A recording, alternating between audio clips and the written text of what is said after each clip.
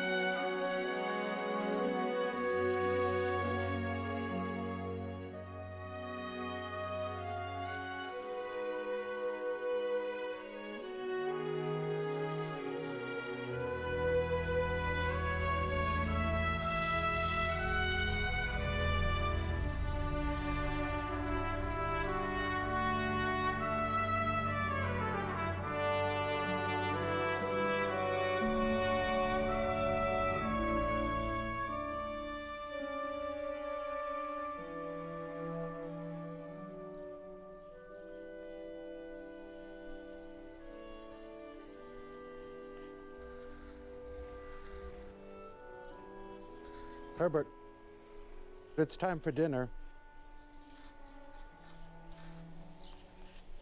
Herbert Block.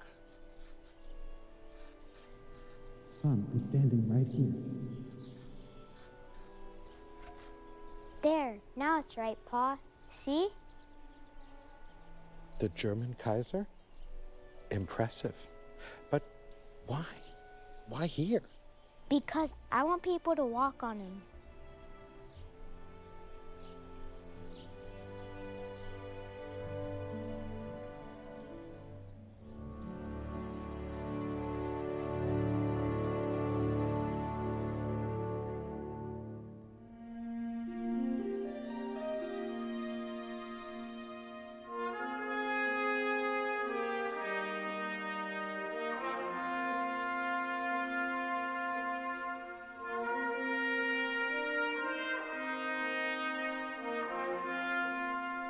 More than any cartoonist I can ever remember, people would say, "Hey, did you see Herblock today?"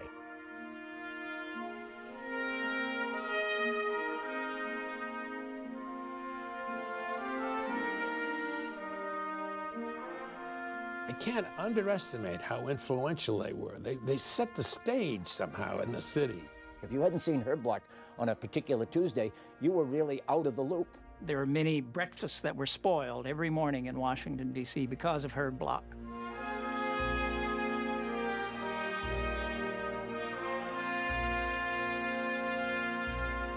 Sometimes I would see what his pen produced and go, wow. You would not have wanted to be Herblock's enemy, because he was going to nail your hide to the wall.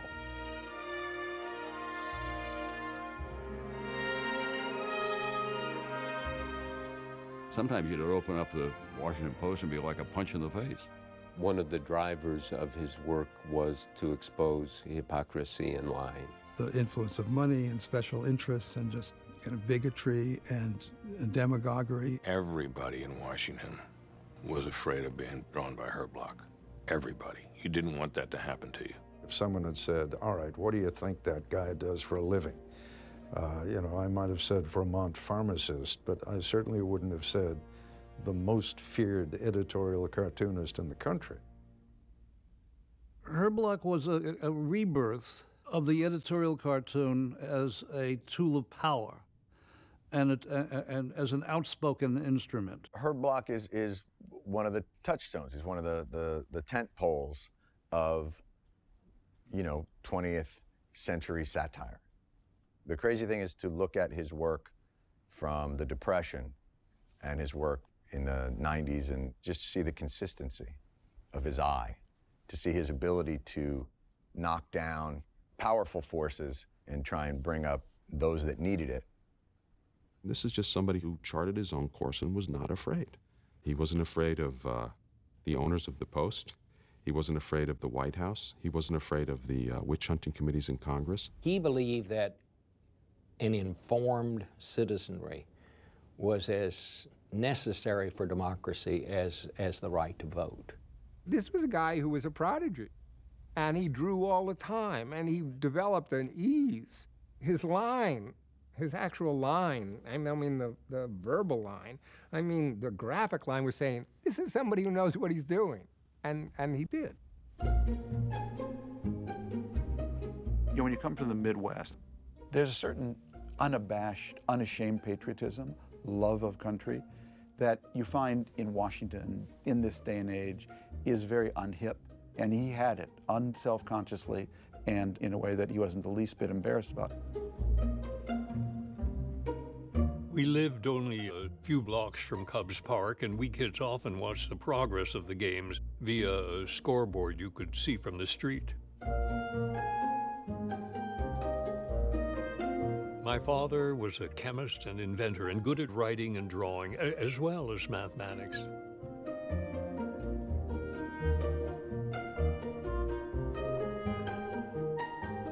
He taught me to draw and encouraged me when I was young. When I was 11, he entered me in Saturday afternoon classes at the Art Institute of Chicago, and pretty soon, I was winning some prizes. Papa loved to take us all over Chicago. We went to the movies, vaudeville shows, the Ziegfeld Follies, and to the outdoor opera at Ravinia. There was always a good deal of laughter in our family. There's a deep patriotic strain that runs through his work, the best kind of patriotism, the patriot who understands that how unusual we are, how much we have to guard and protect our uniqueness, our freedoms, our ability to attract other people, and not let it be corrupted by politics, by money, by media, and by fanaticism. My father had once been a part-time reporter at the Chicago Record and asked about politics and world events at the dinner table. He suggested I sign my drawings by combining my first and last names. My brother Bill was a top reporter for the Chicago Tribune. Chicago politics and newspapering were a colorful business in those days of the front page, Al Capone, and newspaper wars, when trucks and newsstands were part of physical battles. When I graduated from high school, Bill got me a job with a citywide wire service as a police reporter. A couple of weeks later, I received my last paycheck with no explanation for the termination. I was crushed. A failure at 16. He believed in the American dream. He believed in fairness. He believed that you had an opportunity to go up, to come out of nowhere. At Lake Forest College, I began drawing cartoons, which I then took to the Chicago Daily News in the hope of getting a summer job in 1929. A few days later, they phoned. Could you start on Monday? He first appears as a 20-year-old in Chicago, and really, as a young 20-year-old, he's already talking about fascism in Europe. In the mid-1930s, he was drawing cartoons about Hitler and the threat that he posed to the world before he even became chancellor. America at that time was trying to pretend like the war wouldn't happen. Herb could see it coming. He caught on very quickly to the threat posed by fascism and was quite aggressive in the way he didn't think you could negotiate with Hitler.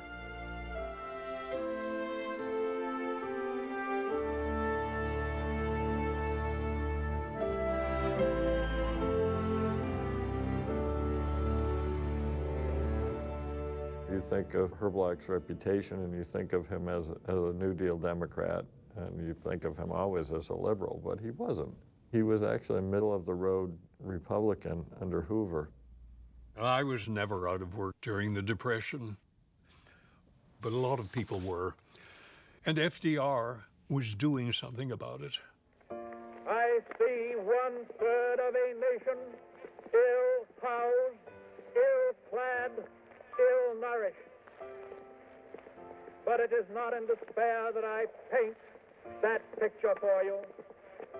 I paint it for you in hope, because the nation, seeing and understanding the injustice of it, proposes to paint it out.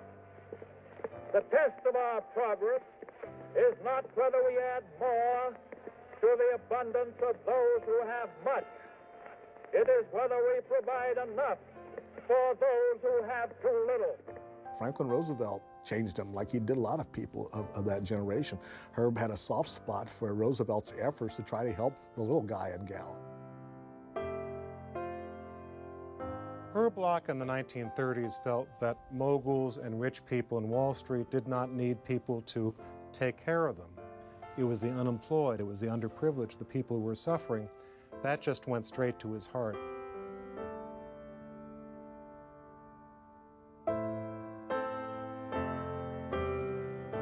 To have watched as people went through that sort of despair could only make you more outraged at big people taking advantage of little people and at little people being forgotten.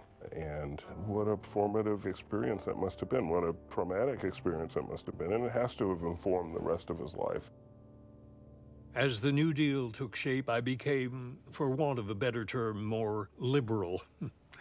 And I was moving in the opposite direction of my employer.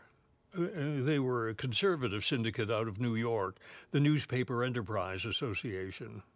They were very nervous about Herb, obviously, and that boss made a decision. Herb was too controversial. They wanted to maybe get rid of him, fire him. So when I arrived at Fred Ferguson's NEA office, it seemed there was less of a glad to see you and chit-chat than on previous visits. Suddenly, I saw the possibility of a useful career that had been getting up a pretty good head of steam coming to an end. And it was happened fortuitously, act of God, whatever you want to say. That was exactly when that boss learned that Herb had won the Pulitzer Prize. The expression, mixed feelings, never showed so clearly on a man's face.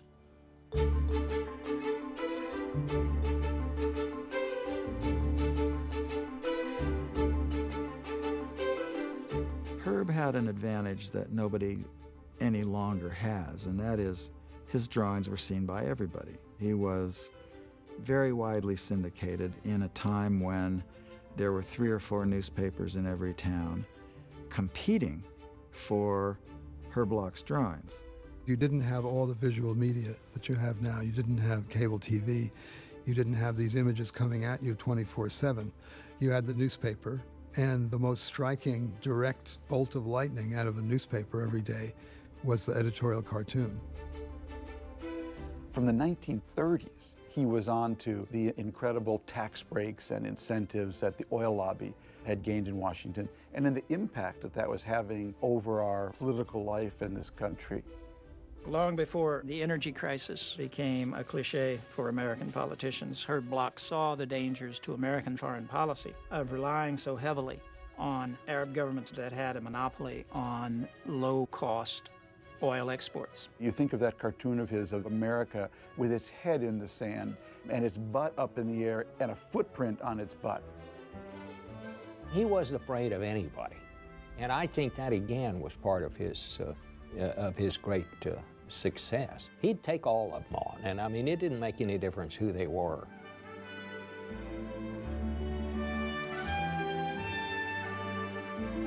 One of the things that stands out to me was the sense that he wasn't working for anyone but himself, and therefore he was working for me as the audience.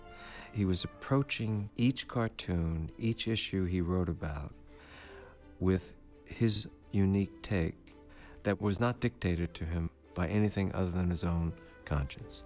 We're still funding both sides in the war on terrorism. We fund the U.S. Army, Navy, Air Force, and Marine Corps with our tax dollars, and we fund Al-Qaeda, Islamic Jihad, and the Taliban indirectly with our energy purchases. And as Herblock would say, how stupid is that? Having spent practically all of my life being the youngest on the job, it came as something of a surprise to find that during basic training, that at 33, I was regarded by the other trainees as the old guy in the room. I was eventually sent to New York, where I wrote articles and drew cartoons for Army publications that went all over the world. The New York assignment required occasional trips to the Pentagon, where a friend asked what I was going to do when I got out of the service. He said there was someone that I needed to meet. Eugene Meyer was Katharine Graham's father. He had worked on Wall Street for the top people there. He becomes the first chairman of the Federal Reserve Board. He was a conservative, Republican banker. And when he buys the Post at public auction, it's hard to believe, he bought it for $800,000. When he meets Herb, he said, I don't want to hire anybody and tell them what to do. I believe in giving you a complete free hand. And that was the deal. The one story Herb used to tell about that meeting was that Mr. Meyer said, well, the paper comes out 7 days a week, and that would be an appropriate schedule for the cartoonist. So I meet with Mr. Meyer and his lawyer, and he had a contract ready for me to sign. I'm sure an agent could have done much better for me, but I liked the paper, had always liked Washington, and soon joined up. It was an exciting place for a young cartoonist to be. My work was going to be seen every day by the people I was drawing.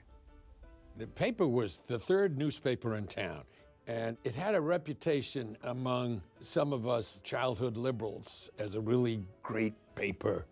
But the great people was one. It was Herblock, and they were losing money. And they were committed to producing a newspaper that the world could be proud of. But they had a way to go. After 1954, when we bought the Times-Herald, the paper started to get momentum. And Philip Graham was 1 year on the cover of Time magazine, which was an enormously big deal for the paper. And that cover image is a photograph of my dad against a backdrop of Herblock cartoons.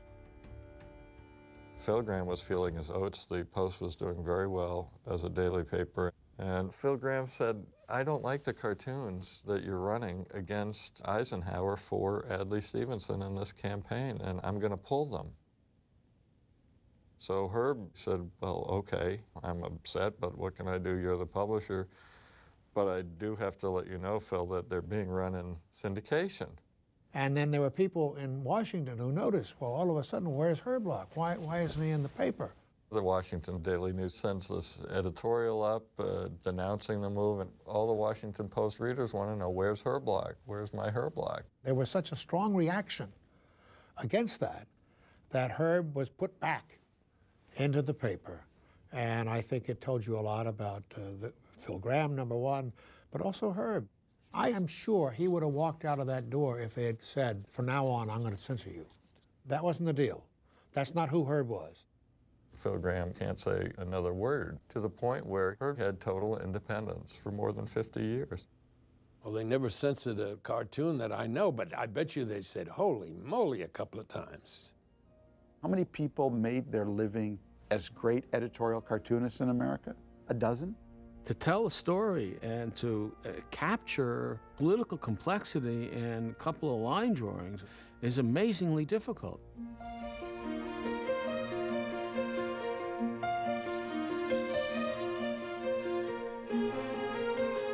It's really something that happens with the way, this kind of arbitrage in your head, where you connect dots in ways that other people don't see them. Then you project it into a cartoon in a simplified way that also puts a smile on your face and grabs you, either in the gut or intellectually. I mean, that's just chemistry. That's not academic. To be able to present something complicated in a simple way so that you understand and see it and it has an emotional impact, that's artistry.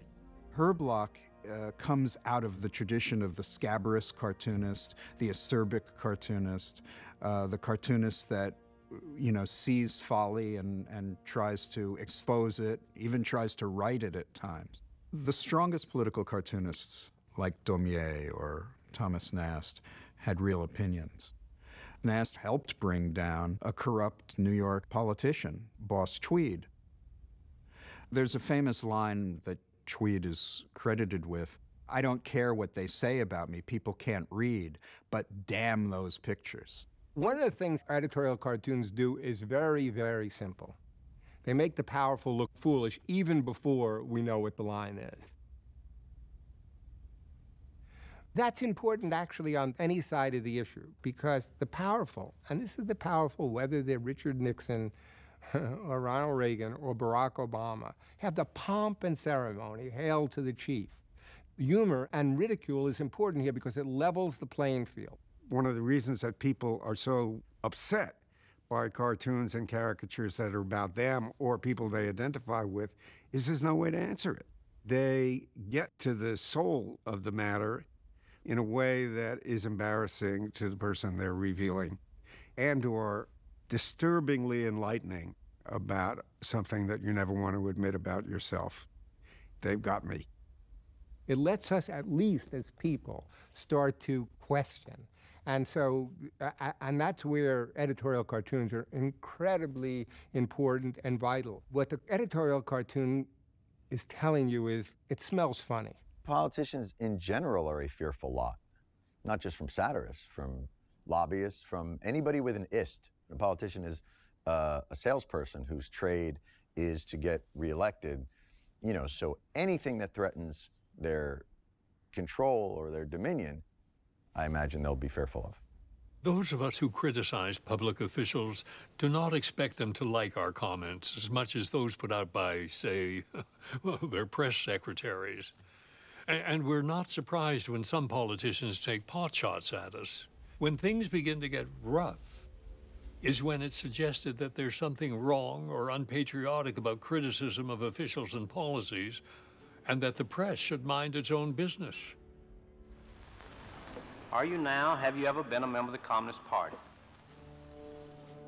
One of the reasons that so many of us don't criticize people in power is that we tend to be blinded by the brilliance of their stature. I think the natural reaction is to assume that they got there for good reason. And if I don't immediately understand their brilliance, it's because I'm stupid, not because they are. Herb was unencumbered by that self-doubt.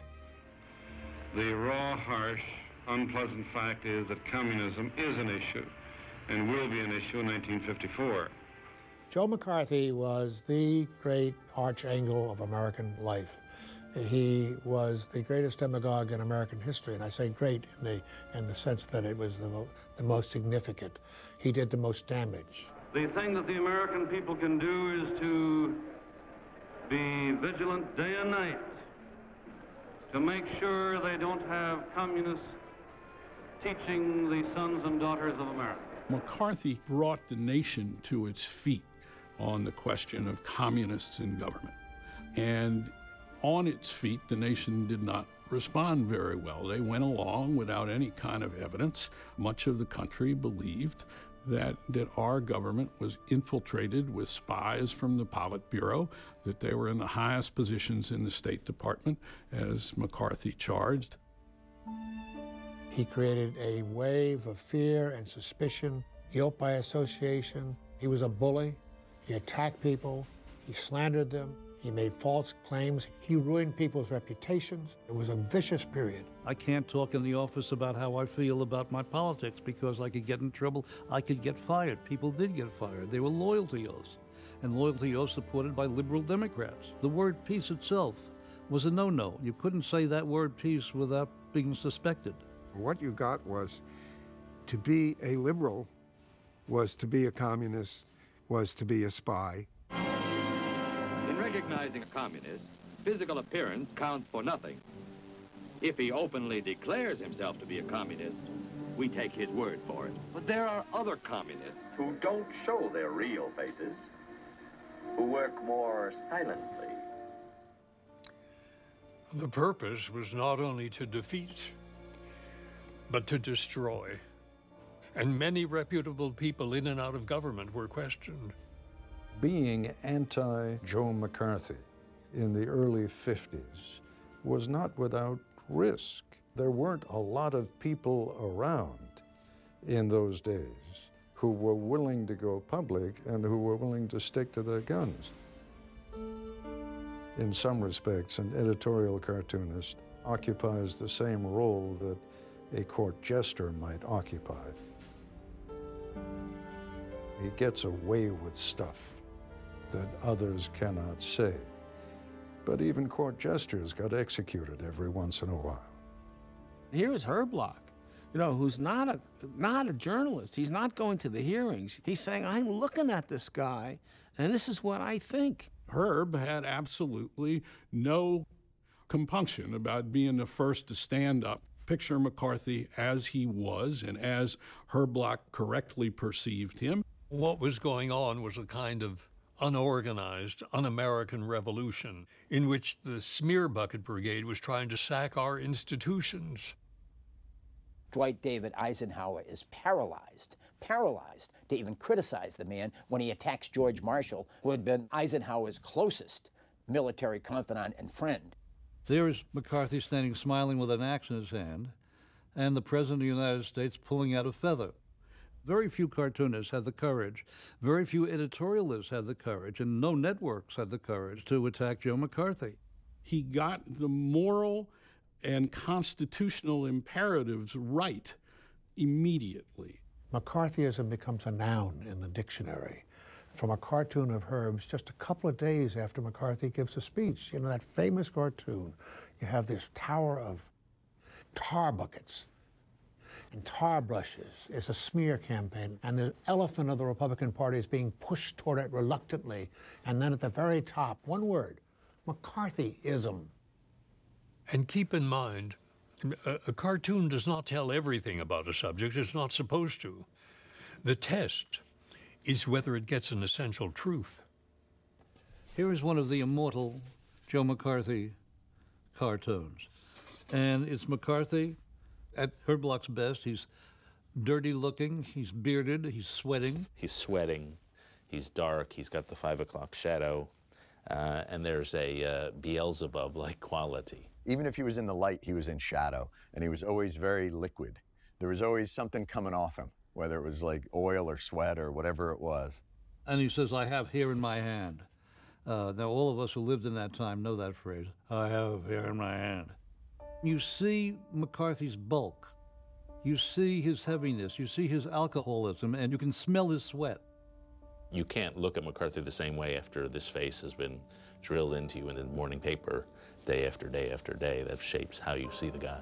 Herblock was committing a daily act of courage, and the Washington Post in those days didn't have the power or the stature or the prestige that it gained in the Watergate years. By now, it's a famous story how reluctant, how scared CBS was to let Ed Murrow do his McCarthy show. But they were way behind Herb. No one familiar with the history of his country can deny that congressional committees are useful. It is necessary to investigate before legislating. But the line between investigating and persecuting is a very fine one, and the junior senator from Wisconsin has stepped over it repeatedly. His primary achievement has been in confusing the public mind as between the internal and the external threats of communism. We must not confuse dissent with disloyalty. And remember that we are not descended from fearful men, not from men who feared to write, to speak, to associate, and to defend causes that were for the moment unpopular.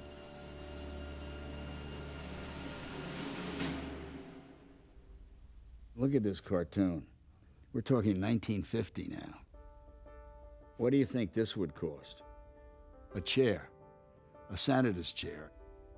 How do we buy a senator? And you think about the biggest problem, in my judgment, in Washington today is there's so much money going into the hands of these guys. They need so much that a lot of them are for sale. He's not saying he doesn't believe in big money. He's not saying he doesn't believe in people making money. He's just saying he doesn't believe in the effect that it had on the process. Talk about someone who was prescient. I don't think very many people were talking about or writing about or drawing about money and politics in 1950. He just took on those special interests week in and week out. He didn't give a damn about having breakfast with the president, as the Alsops cared about or Scotty Reston cared about. Herb was a cartoonist. Cartoonists don't give a damn about connections. There are a lot of people who make accommodations because they want to get social acceptance, or they want to be part of some group, or they want to get some award or whatever it is. Herb just cared about what he thought was the truth. He never saw himself as someone representing the governors. He saw himself representing the governed. He was mild-mannered. He was Clark Kent. It's when he sat down at his drawing table that he became super cartoonist.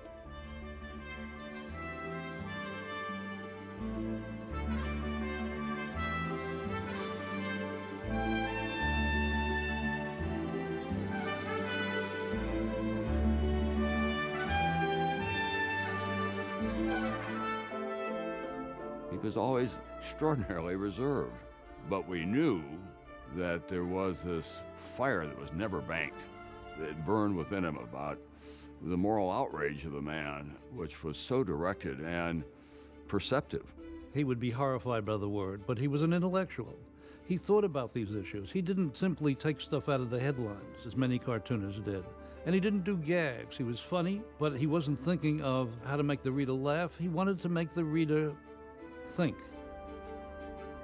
He was an unvarnished liberal. There was a time when being a liberal in this country was actually a badge of honor. I think Herb was a classic liberal, which was replaced by pussy liberals. Well, if you're going to classify people that way, okay. I suppose I'm liberal. But I've been called by many people a conservative because I really adhered to just plain old-fashioned ideas about how the country should be run. You know, the founders were pretty practical people. They didn't think every newspaper man would have the wisdom of Benjamin Franklin, but they did think that in a system of checks and balances, the free press would serve as an outside check on government, which I consider a cautious, practical, conservative point of view. Herblock was a master of the single panel cartoon that made a simple, bold statement that you got and you understood in 2 or 3 seconds.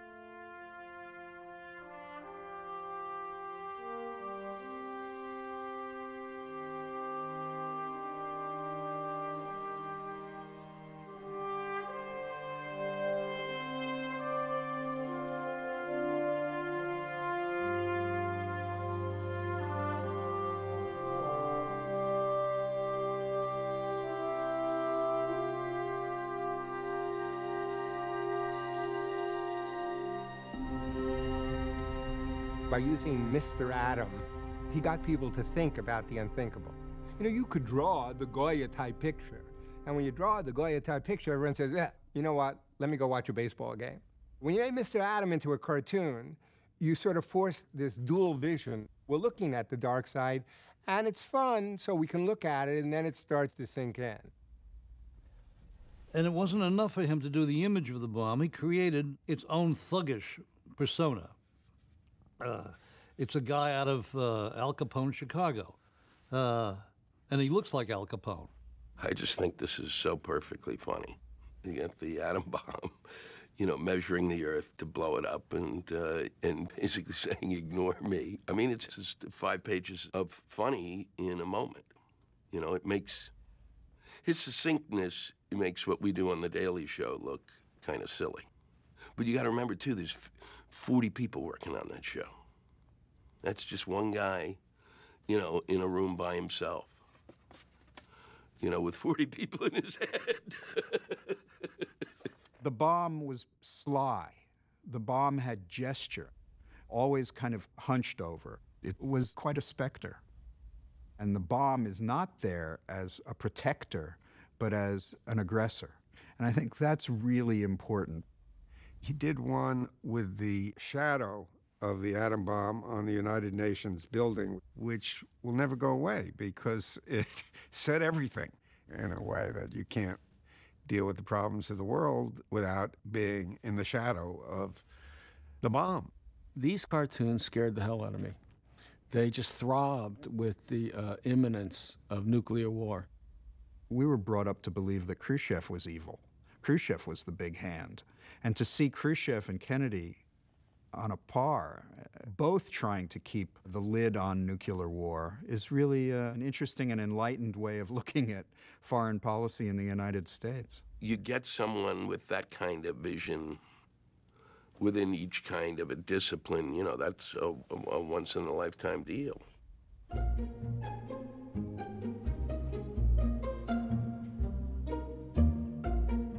Herb had a special status at the Post. The rule was there's a Chinese wall between the news side, which I worked on, and the editorial side, which he worked on, and they really aren't supposed to cross-pollinate.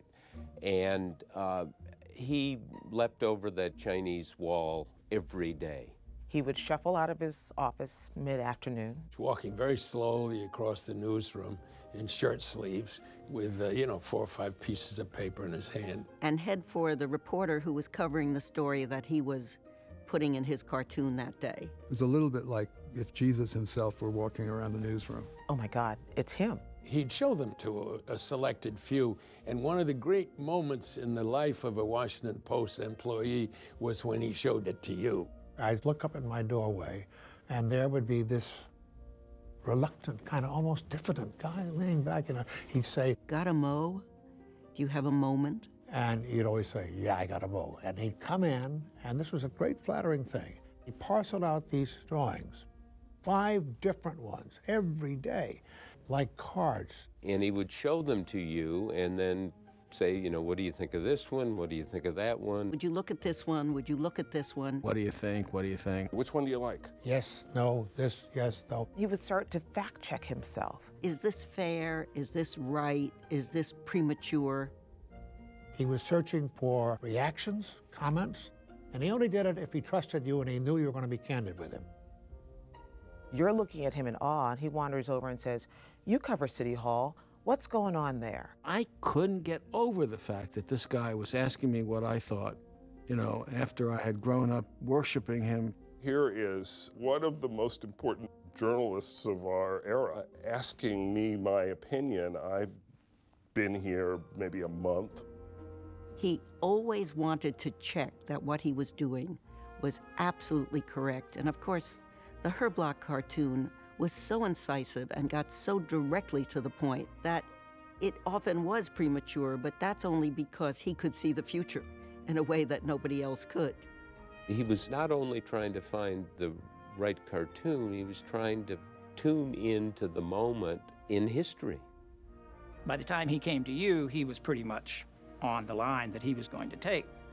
But he wanted to hear it again. He wanted to test it again. In that sense, Herblock was not only the great cartoonist that he was a great reporter. One of the things that makes a great journalist, and I don't think there's any difference with a great cartoonist, is humility.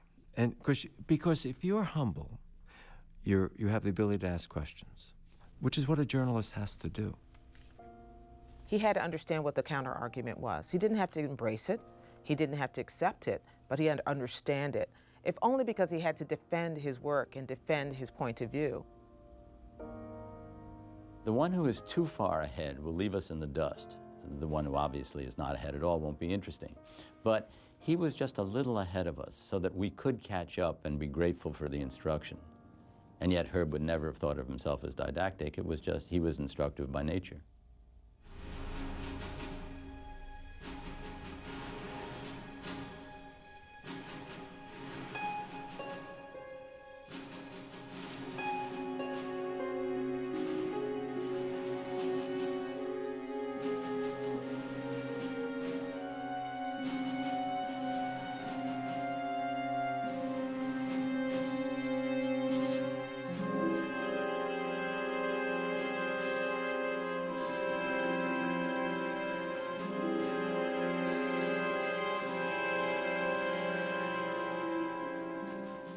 We could sit here and list the things that Herblock believed in.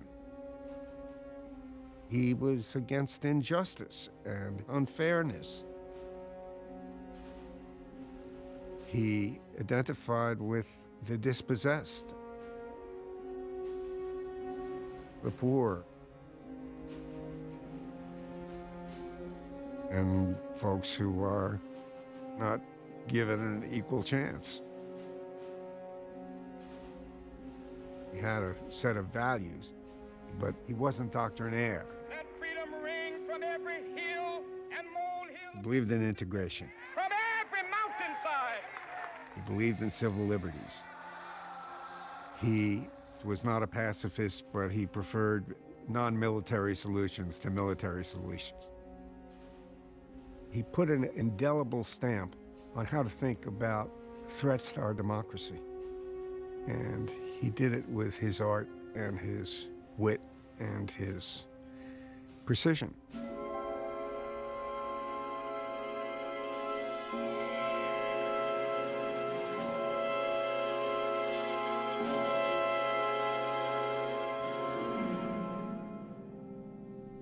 If you look at the issues that defined the Washington Post as a liberal newspaper in the 1960s, there were really a few core issues, and Herblock helped define them.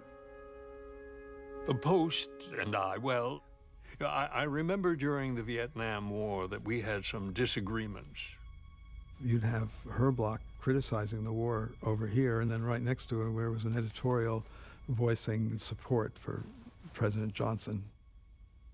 Herblock was skeptical of our propping up a dictatorship in South Vietnam. Long before that was a popular view, he made his own analysis. He was not afraid to break with the conventional wisdom in Washington or at his own newspaper. This is truth. This is just plain truth. And here he was saying Lyndon Johnson was being seduced by this cheap triumph.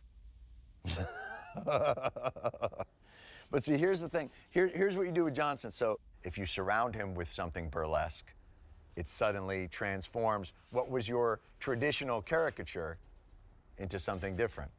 You almost don't even know what to say. It's Vietnam, the war, which was a profound part of my life, is the hooker, and then that's our boy Lyndon Johnson, who he also nails his face perfectly.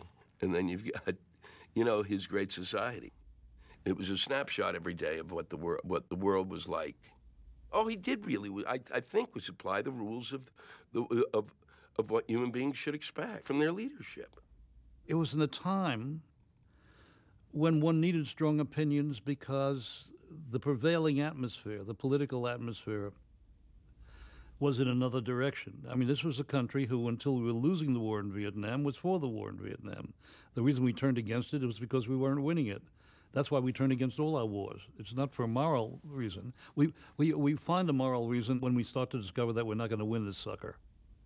Here's Johnson and Ho Chi Minh, prisoners of war. Now think about this. Herblock didn't have the Johnson tapes. He didn't know what Johnson was saying to Russell about how I'm locked into this thing. I don't see how I can get out of it. Without access to any of that, captured it perfectly.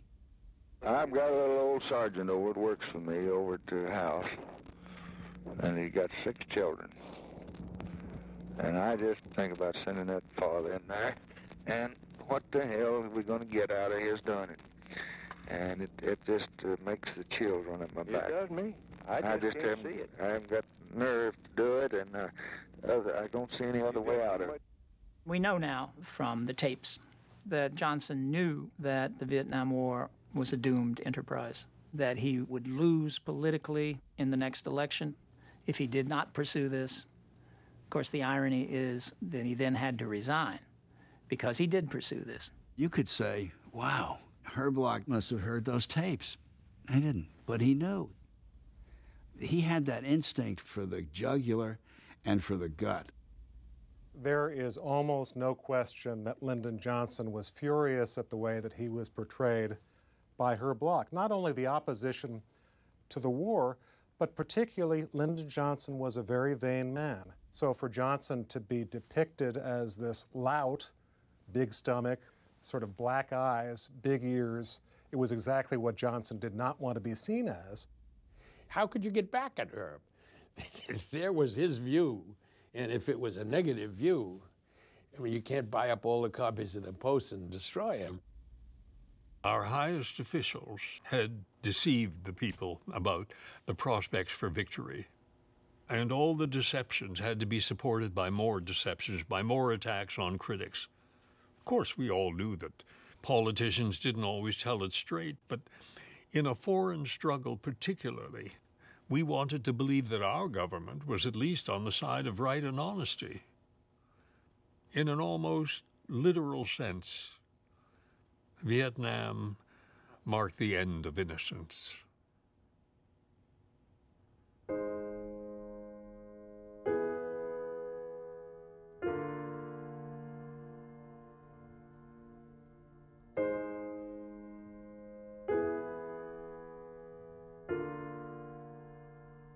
I see no diminution in his passion for civil rights than compared to, say, his passion against McCarthy. What bothered Herb a lot was segregation and the federal government's inability, unwillingness, resistance to changing. He believed that that was one of the great injustices of the country. In fact, he felt that it was one of the great weaknesses of the country. It was not just a social problem, it was a government problem. Herblock was really one of the very first in the white mainstream press to address civil rights. Beginning in the late 40s and early 50s, you see a campaign on behalf of civil rights.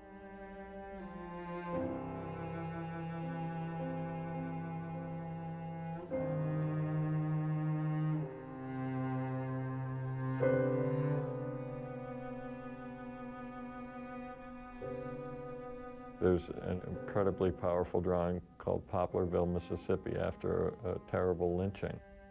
But there's nothing funny about the scene. There's nothing funny about the drawing.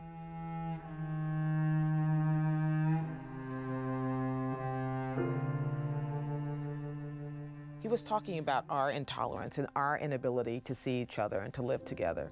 And he saw that separate and apart from what the government's responsibility was. He didn't attack just Southern racism, he attacked Northern racism. He saw it as a scar in general. It was a courageous period for some in the press.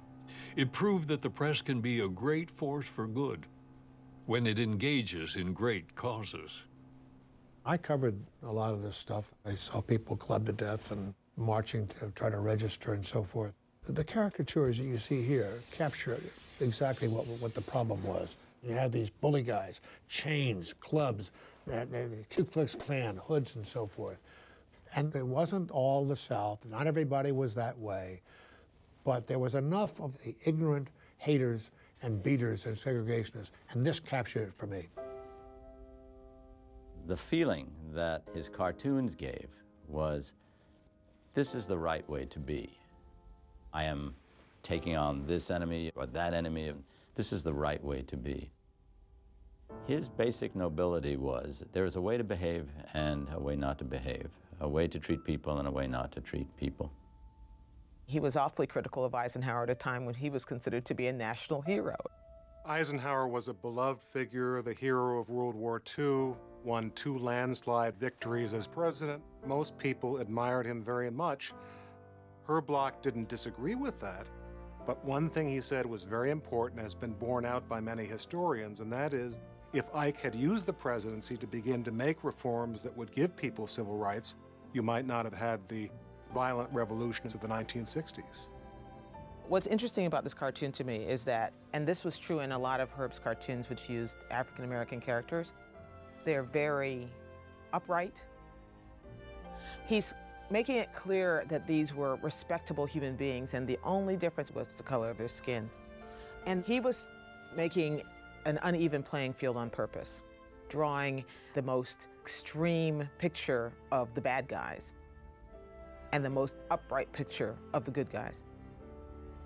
You would go through the paper and look in that upper right-hand corner of the editorial page, and say, this is the anchor of the page.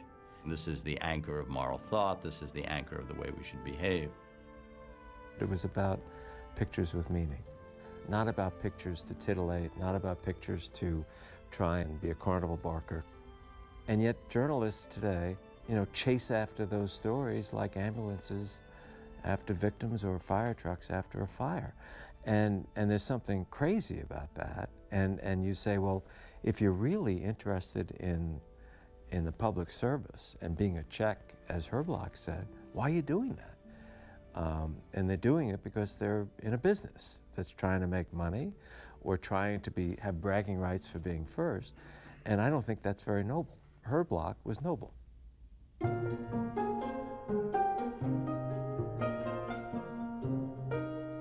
He had an office that was totally chaotic. If you've ever read the description of Merlin's rooms in The Sword and the Stone, it's exactly that. It was the messiest office I've ever seen in my life. F.A.O. Schwartz would love the place. He had wind-up toys. He had little stuffed animals. All artists are childish. I think it's partly because we are basically immature, partly because only as children can we retain the kind of optimism that produces art. He would watch 2 cartoon shows, one at 5 and one at 5:30, and the first one was Yogi Bear, and the second one was Bullwinkle. Like what? Like what? Well, you ought to know, Bullwinkle. You're in some of them. Part of his magic was his mentality to look at things the way children do. The child will look at somebody and say, he's mean. You don't know why, but they tend to be right. They were pictures of threatening characters and of heroic characters, and it had that quality of a fairy tale, but about something that was real. Being in the next office was like being next to the Marx Brothers and 2 or 3 other brothers, and maybe the Ritz Brothers too. It could be wildly funny. In the middle of a day in which we were all rushing to get the so-called wisdom of the day out by 5 o'clock, we'd be roaring in his office. Herb brought the funny voice or the funny line, the funny face, the funny figure to democracy because he understood that if the democracy didn't laugh at itself, it would crumble from rigidity. The decisions about the world were easy. The ones about his own life were impossible. Herb was a very canny man. He surrounded himself not only with smart people in the newsroom, but caring and very passionate people in his office, people like Jean Rickard and the Blockettes. The Blockettes was an affectionate nickname for the great team of ladies who worked over the years in his office. He would sit there till the wee hours at his desk all by himself, but then he would sleep late in the mornings, and he would come in about noon, getting out of a taxi because he never drove, and his first query was what was on the menu at the snack bar. His favorite was tarragon chicken. I can reveal that secret now. He lived the Washington Post, and in fact, he gave his home address in the Washington Post directory as the Washington Post. His kids, his children really were his drawings, and his family really was his office life and his colleagues, and his work was his passion. We all among ourselves would think, what happens when Herb goes home? Because we just saw him all the time in the newsroom. He was a man who was about the work and about the ideas, and the rest was a little bit of a mystery.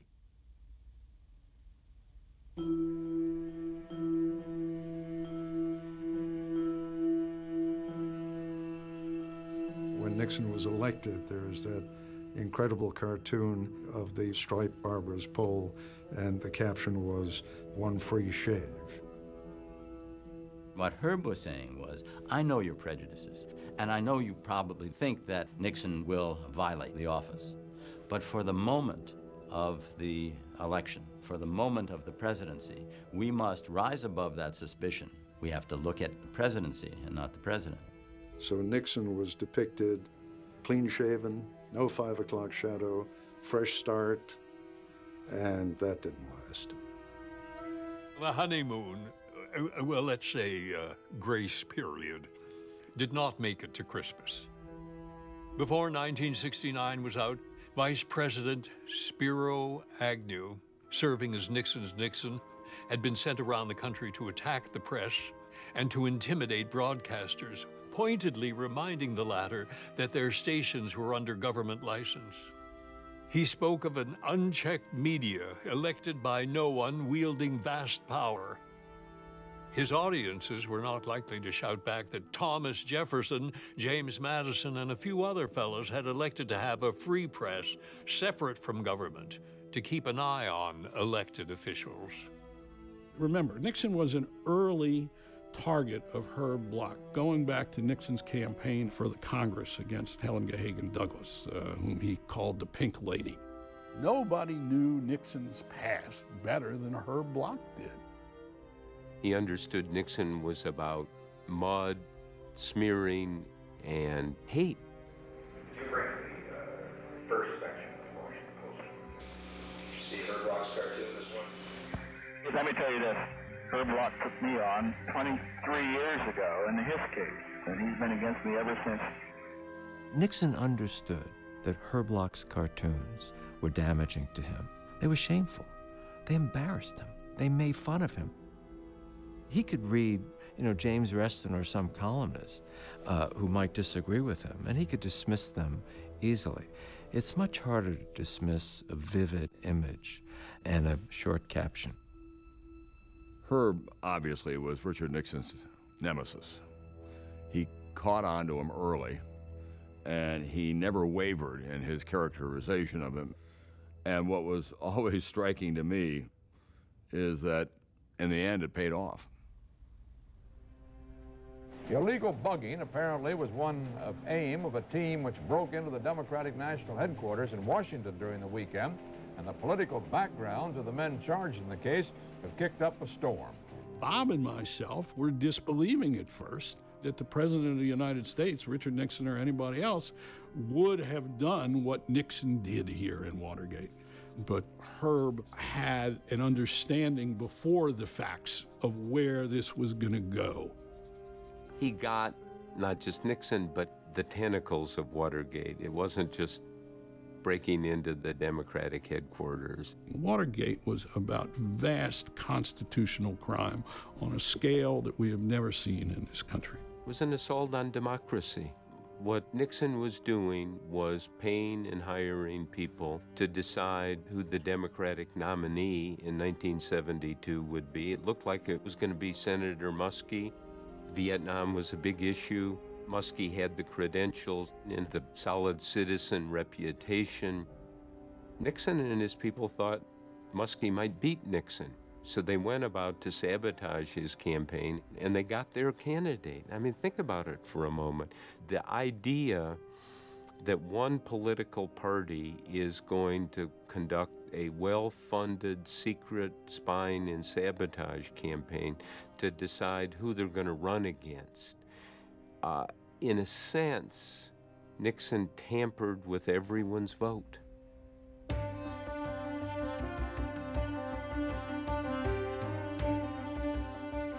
Three days after Watergate, he had a cartoon showing the police ejecting James McCord, who was the lead burglar and the security chief for the Nixon campaign.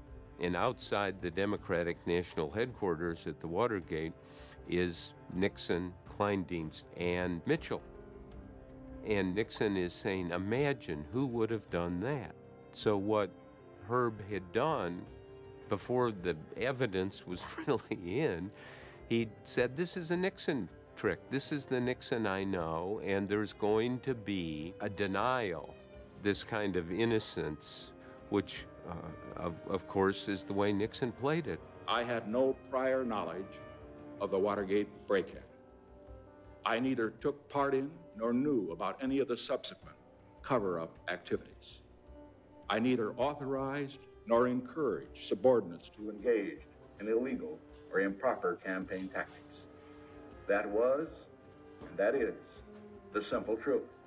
Most Americans accepted Nixon's argument that this was a third-rate burglary that had nothing to do with the administration.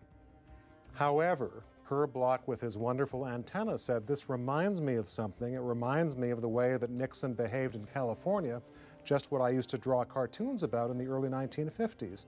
I can't recall any other administration which had so many scandals and where there was so much that the newspapers needed to do in exposing them. June 23rd, 1972, that's 6 days after Watergate. He has a drawing of a detective looking down, and you see all these footprints leading to the White House. In this cartoon, Herblock pretty much sums up what Watergate was all about. Most people weren't even taking it seriously, myself included. I couldn't figure out why anyone would break in to a campaign headquarters. There are no secrets in campaign headquarters. That's where they keep the yard signs. This wasn't on the front page of the New York Times in 1972. It was barely registering even in the Washington Post. We were nowhere near that at that point. I thought it was probably a CIA operation. In the first few days, I did not think it was going to go to the White House. From the time when the break-in occurred, I pressed repeatedly to know the facts, and particularly whether there was any involvement of anyone in the White House. I considered two things essential. First, that the investigation should be thorough and above board.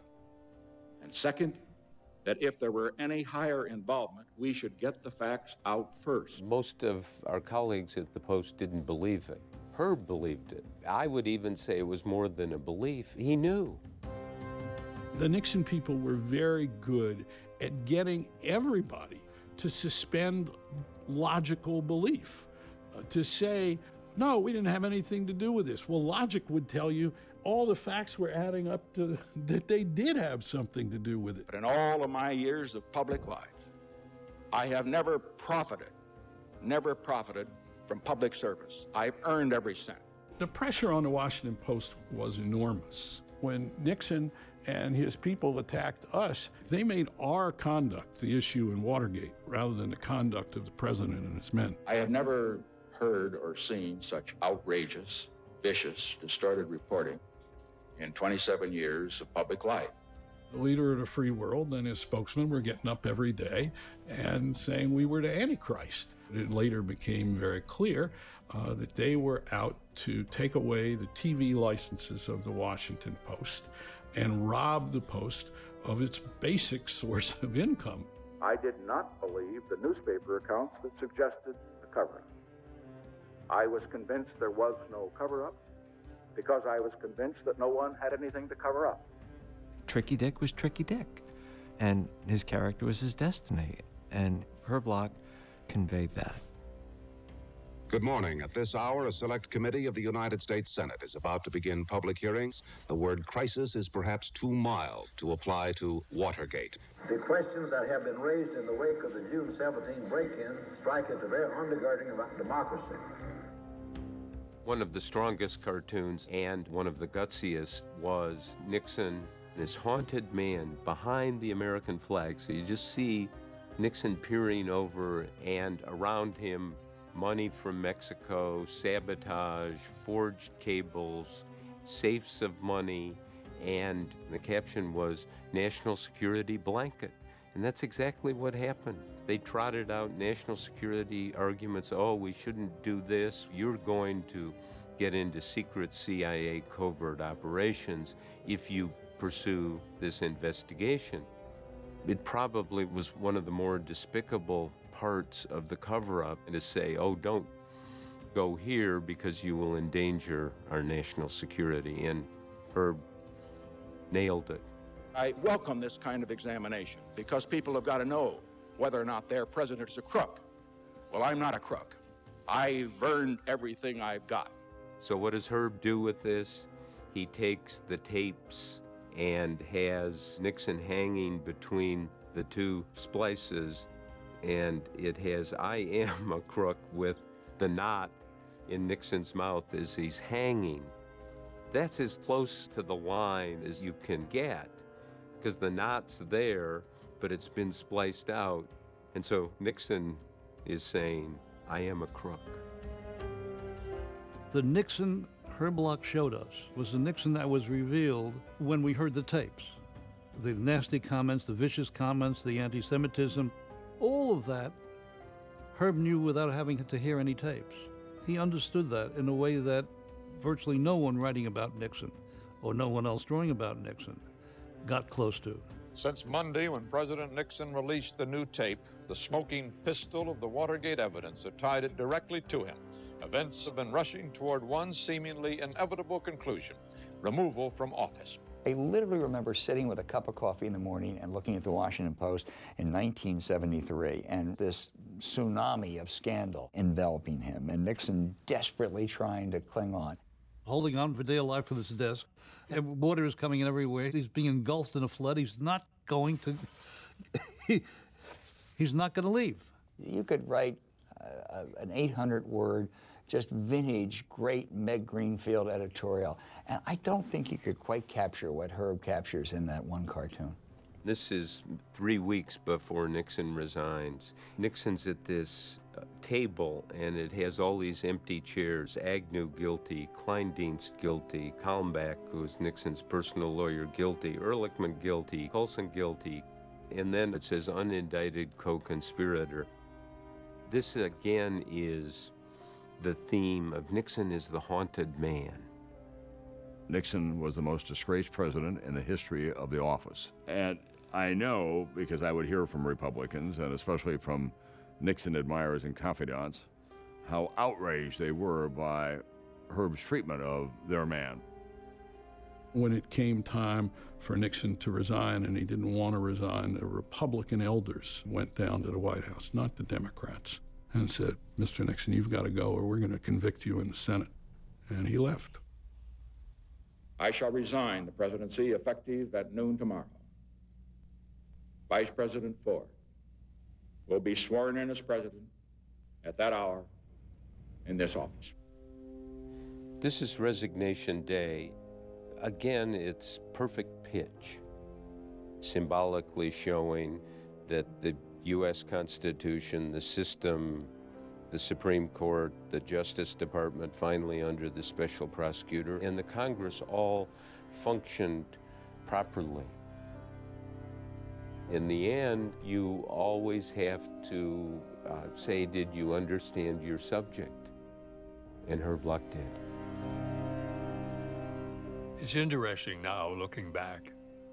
There's a popular notion that since Watergate, the standards of government morality have become terribly strict.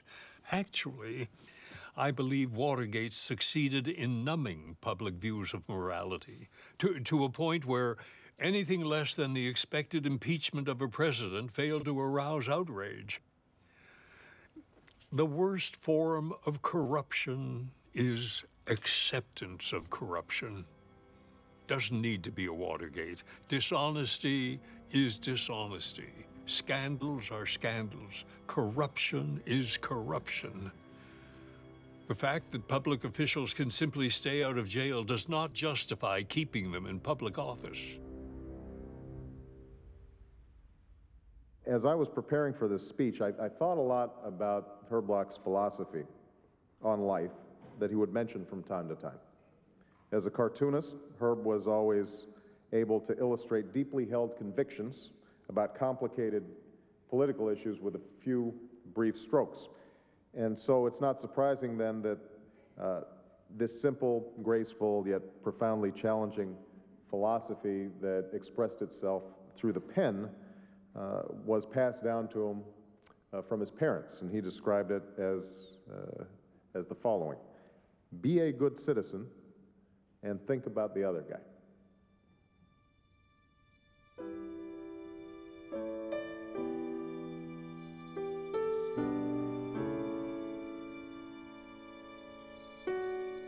Throughout Herb's work, it's just a guy who wanted to give a voice to the voiceless, and that transcends the decades. I think if you don't champion the little guy, who is going to champion? The little guy doesn't tend to have a lot of lobbyists in this town.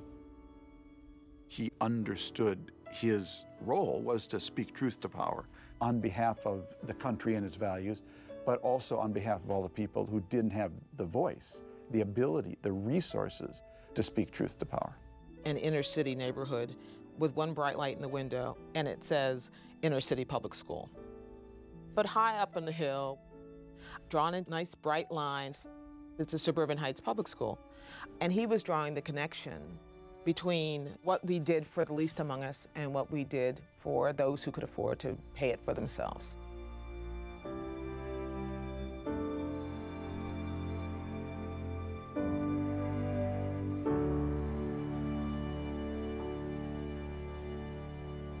There's getting to be a lot of dangerous talk about the public interest.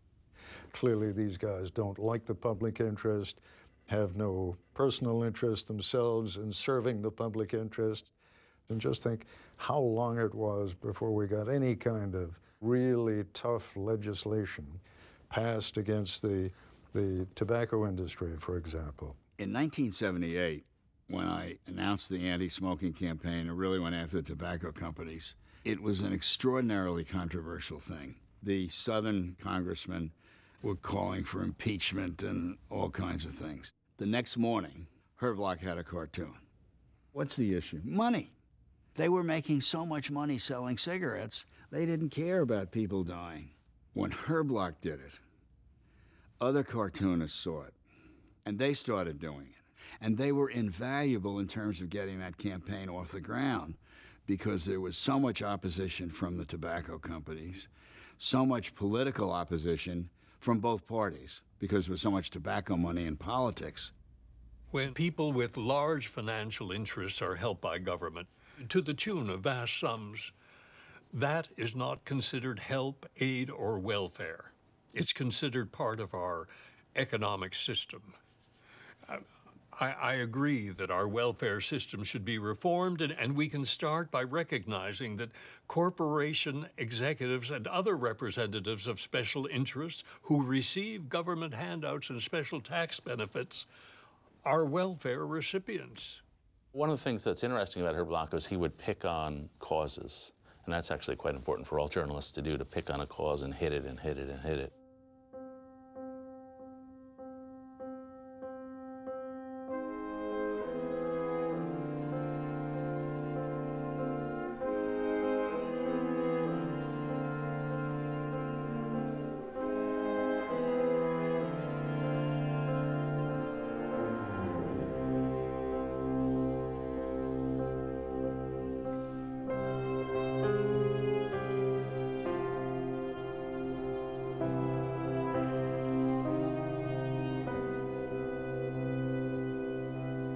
I don't think anybody ever drew as many cartoons on the need for gun control as Herblock. He felt very strongly that this, too, was a weakness in the fabric of the nation. Are the kids going to be safe in school? That was it. Are they going to be safe walking home in the streets? Are they going to be safe in their classrooms? He's not just a cartoonist. He's a commentator. He's an investigative journalist, and he speaks to the best motives, not only of that industry, journalism, which is beset by troubles now, but of our nation. We may be a capitalist society, that's fine. Everybody should have their opportunity, but there's a level of social responsibility that is just run over by people that care only about making money. Remember what Vince Lombardi said about winning? It's not everything, it's the only thing. And it's getting to be like that with money. It's especially that way among the big shots. You know, they've often talked about how poor people have needed to develop a work ethic. Well, a lot of high rollers have developed what I'd call a greed ethic. The fact that Herb went after Democrats shouldn't surprise anyone. He didn't give anyone a free pass because they belonged to the right political party. He had Jimmy Carter right. The White House used to come and pick up the paper right off the presses, and the president would look at this, and you can imagine what he thought. Herblock and Carter had a lot of the same instincts and a lot of the same values. So when he nailed us, it was usually when we had strayed from those shared values or when we were just plain goofy and incompetent. There's one cartoon that is a masterpiece. It's Bill Clinton on a tightrope. One finger he's got the budget, the other finger he's got Monica Lewinsky. And the title is Balance. There were lots of crass cartoons at the time, as you can imagine.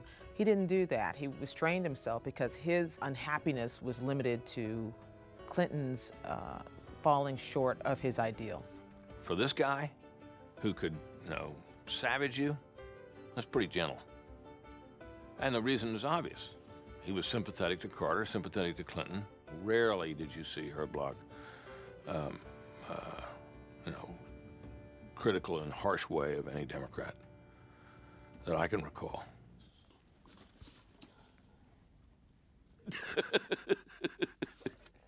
Even if that's all he did in the whole year, if this cartoon was all he did while Clinton was in office and people say, well, he really didn't, he wasn't this good. If he did it just one of these a year, he was good. Ronald Reagan was many things, but he was always, no matter what his age, a fantastically good-looking guy. Not in Herb's cartoons. In Herb's cartoons, he had about 19 chins. We were not big fans of Herblock because we essentially thought he thought we were troglodytes who didn't care about the poor. The charge he made was a charge that Reagan was an aloof, kind of stupid old guy who didn't care about poor people. He saw Reagan as a guy who had a great ability to smooth the country, to cast a spell. This is like perfect. This is Ronald Reagan pushing up the jumbo image of himself, which is why so many people think that he was a remarkable president. And he was, in the sense that he gets to the point where he really is a master of presenting himself as mythic. You don't win 49 states when things are going badly in the country, which Reagan, of course, did in 1984. So this kind of cartoon represented a certain viewpoint, but I didn't think it was particularly effective because I don't think it rang true. I mean, he got it. He played the Gipper, he did all that stuff, and people bought it because image is huge. Herb didn't buy that crap as he saw it, of good old lovable Ronald Reagan. He saw Ronald Reagan as being just as threatening in his way as he had perceived Richard Nixon to be 20 years earlier. I think that Herb was driven by his ideals rather than by personalities. He didn't, as far as I know, and maybe I'm wrong, but I don't think he fell in love with presidents. I think he fell in love with what they could accomplish.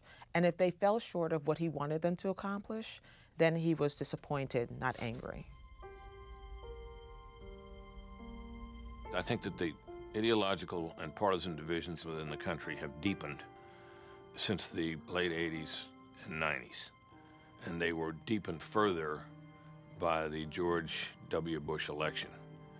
And in a sense, the atmosphere has really never recovered. It is more intensely partisan and divided than I've ever seen it, and it's pretty ugly. The polarization of our politics in America comes about in part because we don't have common sources of information, and therefore we don't have common sets of facts that we can agree or disagree on. The silos we create for ourselves in our media environment discourages us from talking. If I had one thing I've learned from the last couple of presidential elections I've covered, it's that people stop listening to one another, and I think that's a real problem. Either you're doing RNC talking points. Excuse me, I don't have RNC. These are Hannity talking points. Journalism has been, I think, degraded in the last 15 or 20 years. And in order for the major news divisions to hold its position and keep its slice of the pie, it had to sweeten that pie, and it had to appeal to the lowest common denominator. Just pick up the papers and pick up, what's in the news. Who cares about Paris Hilton? Lady Gaga. That news cycle thing, and it's not even a news cycle. I wish they'd stop talking. It's information cycles, because it's not news. It's whatever you could call it, a shit cycle. And it comes on a constant level. It's like raw sewage. There's a premium placed on speed increasingly in newsrooms all over the world, and not just in print newsrooms, but in television and radio newsroom and the blogosphere. People are saying, get it out there, post it quickly. Be the first to get our story out. Well, being first is not always being best and being most accurate. It was a lot easier for me 20 years ago. What was a fact was a fact. The newspaper wrote something. There were people called Remember this, fact checkers. The consequences of all this is an increasingly ill-informed, disconnected electorate that no longer has access to hard reporting, and it makes the country vulnerable to demagogues, right-wing, left-wing, anything that attracts attention and makes life simpler becomes much more attractive. It doesn't matter to me, really, if you want to get your information from Fox or MSNBC or C-SPAN or PBS. I just want you to get it from somewhere. I want you to be an informed citizen, but an engaged citizen where you actually can talk to people who may not agree with you. It's hard work to stay informed, but our journalistic community tries to make it easy. The way to defend freedom of the press is to use it. The press often needs to get out in front of the politicians, and its voice should add volume to what the politician hears from the still, small voice of conscience. There's a real danger, I think, in journalism today where so many people go from like right out of college to pundit, to commentator, and you kind of miss that level of actually working with the material and having to cover that day to day, which is an enormous source of insight and wisdom. When you feel you're about to spring what you, Governor Romney, think is the checkmate moment of the debate, and your debate opponent says to you, please. You know, in some ways, Stephen Colbert and Jon Stewart are an extension of Herblock. The insights and the essential truths that those two guys get at when they come on the air, I think is very important to my generation and to a younger generation. It brings them into the arena. It gets them engaged because they're always left at the end of a half an hour with something that is provocative. Let me ask you something that has been driving me insane. When did fact-checking and journalism separate? Satire is a luxury. I do think that is one of the difficulties of what we do is it can be cathartic, it can be satisfying, but it can also be feckless. I think it can crystallize things, it can add, it can inform in ways that maybe other things can't, but there ain't nothing like good old-fashioned 24/7 full-on journalism.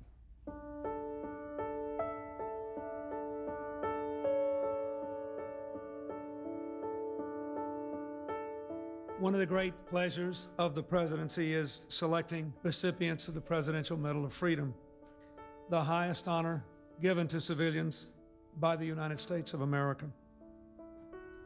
Herbert Block, or Herblock as we know him, became an editorial cartoonist with the Chicago Daily News in 1929. When he found out about the Presidential Medal of Freedom, he danced around the room and he called us all in. I mean, he was just tickled to death. Usually selecting his targets from among the powerful of Washington, every president since Herbert Hoover has known the sting of Herblock's pen. He instills in our nation's leaders a dose of humility, reminding all of us that public service is a privilege.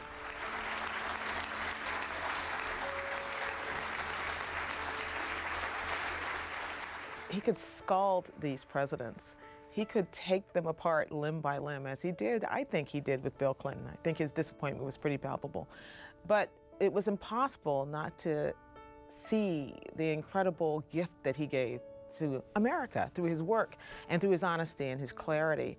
And so watching Bill Clinton hang the ribbon around his neck was a beautiful moment.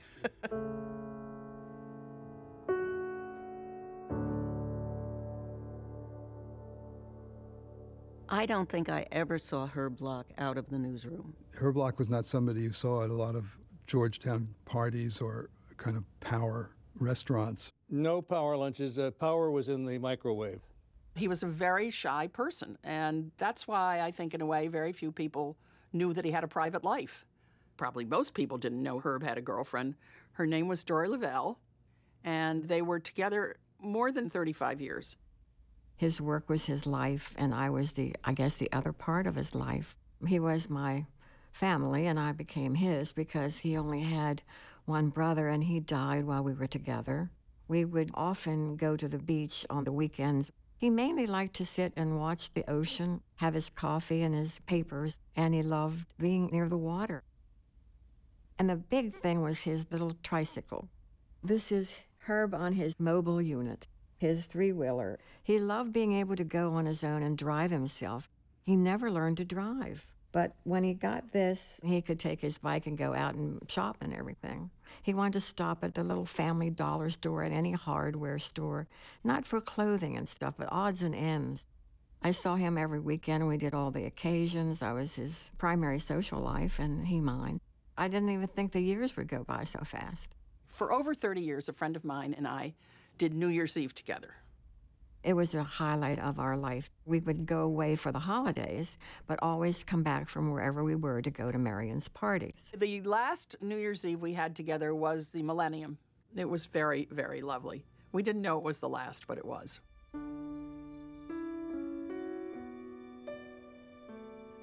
He worked until he died. Most of the years I knew him, 5 cartoons a week. But during the last year or two, it was down to 4. And he hated to drop that one cartoon. It wasn't a work week. It was not 5 days a week, it was 4.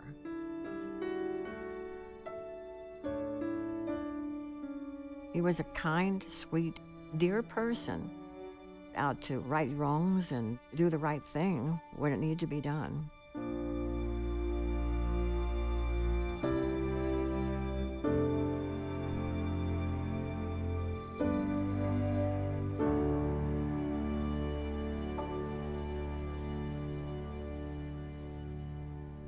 When the man died and there wasn't an empty pew in the National Cathedral, which is our largest church in Washington, you knew just how broad his appeal was and how much, most of all, people respected him.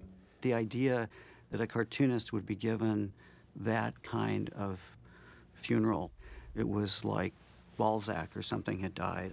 Oh, yeah, huge, huge. I mean, it was a state funeral. And when they carried his ashes down the aisle, I just kept thinking, this is a cartoonist? In Herb's will, he had named about 18 people, including me, to be asked if we would set up a foundation board.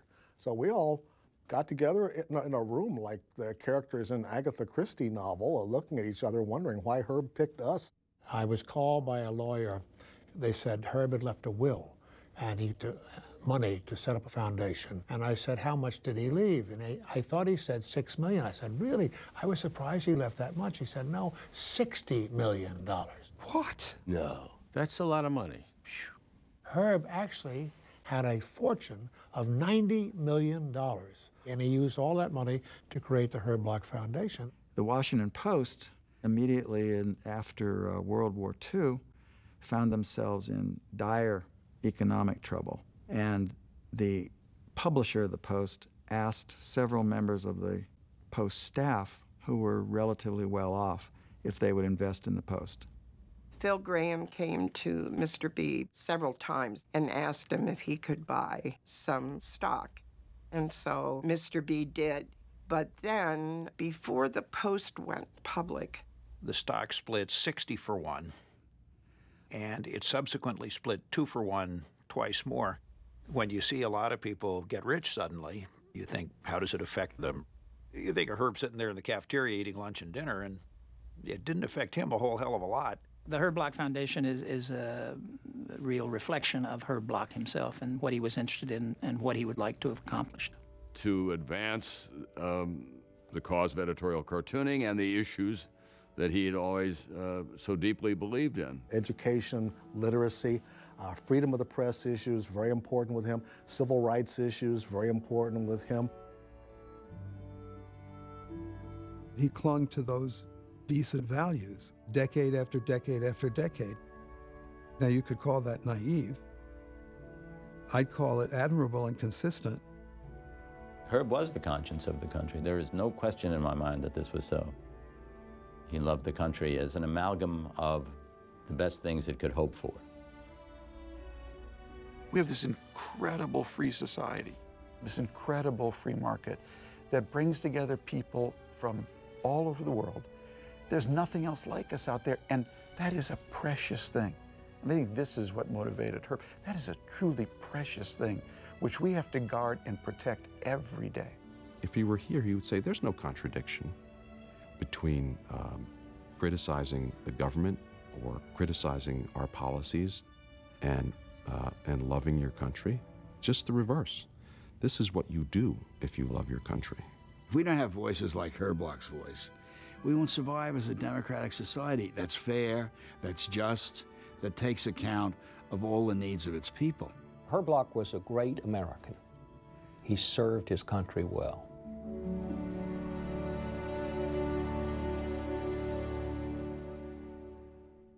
Absolutely fascinating. We're so grateful. My pleasure. Is your camera still on? Yes, it is. To the future politicians out there, I'd like you to do something about what I said earlier, what I called the greed ethic. Now, I know you can't do everything, but you can make a beginning. You can set a tone.